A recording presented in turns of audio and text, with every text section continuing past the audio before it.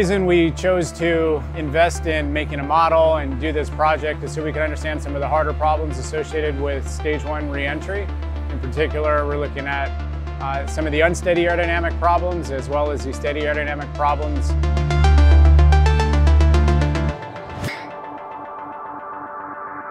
Hi, I'm Charlie Radovich. I'm staff engineer and lead for the aerodynamics team at Relativity Space.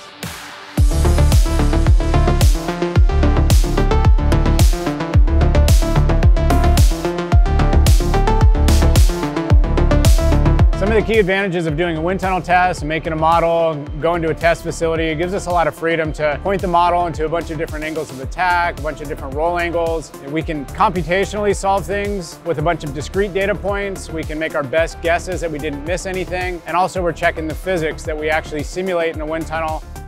What is a wind tunnel? What is this type of facility? What does it actually do? In short, it's a controlled test environment. We can subject our model to known and controlled flow conditions. In particular, we care about supersonic flow conditions for this test. So we're talking about Mach numbers. We're gonna test somewhere between Mach 2 and Mach 5 and a bunch of points in between there. Charlie was deeply involved in the wind tunnel testing efforts. It's been over a year for him working and planning this out. So early efforts were just, figuring out what we want to test, what makes sense to test for us here at Relativity.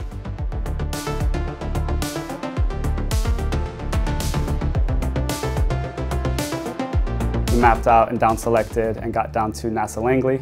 UPWT, that stands for Unitary Plan Wind Tunnel. It's actually made of two sister test sections. One goes from Mach 1.5 to about 3. The purpose was to measure engine loads, both steady and unsteady. The footprint of the actual engineering that it takes to get the air exactly the way it should be in that test section is incredible. Primarily what we did is we did sweeps of Mach numbers, Reynolds numbers, angles of attacks, and rolls of our model.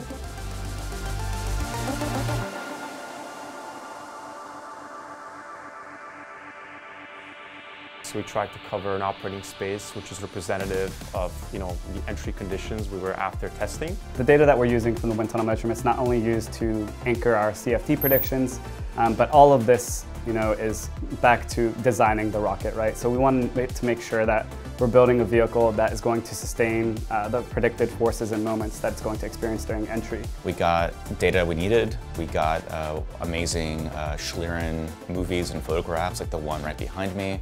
At a high level, Schlieren measures density changes in the flow using the refractive index of air. We have multiple ways of measuring different things.